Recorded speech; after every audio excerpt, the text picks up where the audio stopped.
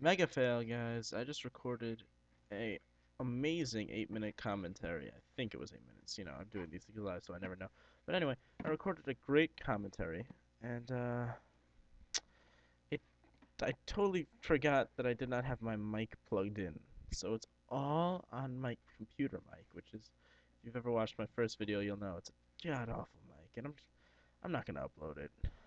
Um, so I'll definitely try and get two up two uploads in for you guys tomorrow because I feel like that's the right thing to do.